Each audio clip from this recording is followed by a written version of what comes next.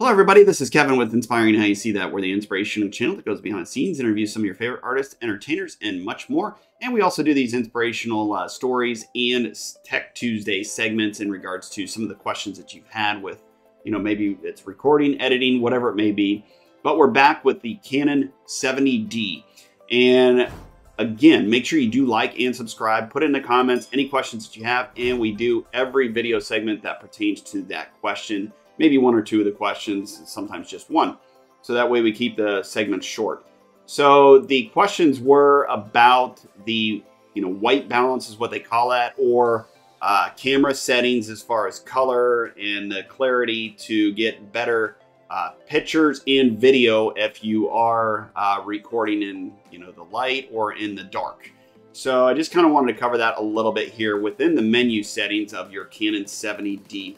And as we talked in other segments, the video recording is a big thing with the 70D. It works better than the 70 EOS. So that's mainly what we're going to be talking about a little bit is video recording too. But we can also talk a little bit about the other camera too as well if you guys have other questions. But in regards to the pictures and some of the issues you guys have had with, some of the faded pictures or pixelated pictures, or that your video shoot just seemed too dark or too light.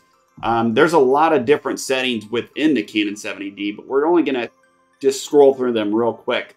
So this is just something you just kind of have to, again, as we mentioned, anything within video editing, recording, whatever it may be, it's something you want to take your time with and test.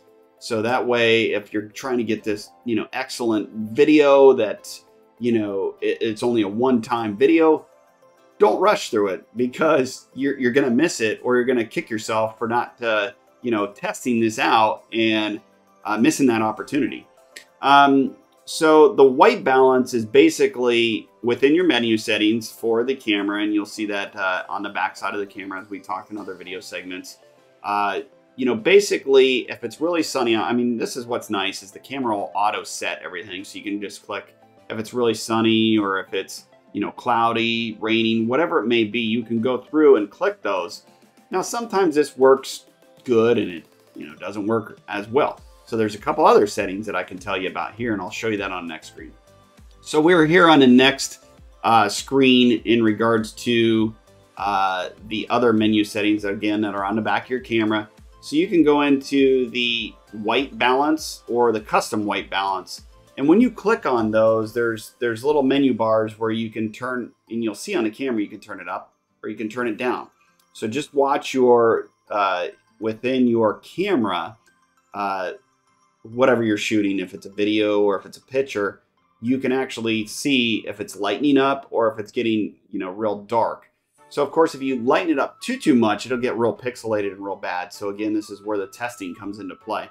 But there's a lot of different settings within here that you can mess with. And I'm not going to go through everyone in great detail unless you have a question that pertains to that, because we could be here hours just talking about different settings within every one of these. There's so many different settings. So that's just to kind of give you an idea within the color gains, or the trying to get it a little bit lighter or a little bit darker. So that's in with the white balance.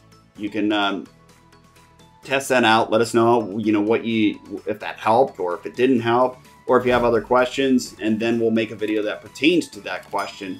But this is for the white balance, custom white balance, and we'll see you on the next video.